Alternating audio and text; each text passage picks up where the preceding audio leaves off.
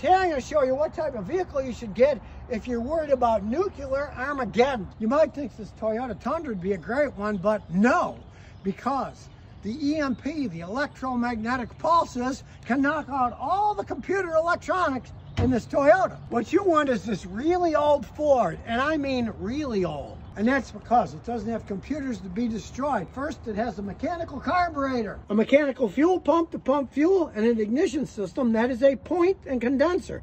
It has a mechanical piece that opens and closes. It's not using magnetism like a modern vehicle. Plus, this F700 has plenty of ground clearance and 4 tires in the back, so if one of them pops, you can still make your getaway. It's got plenty of room in the back, so bring all your friends too.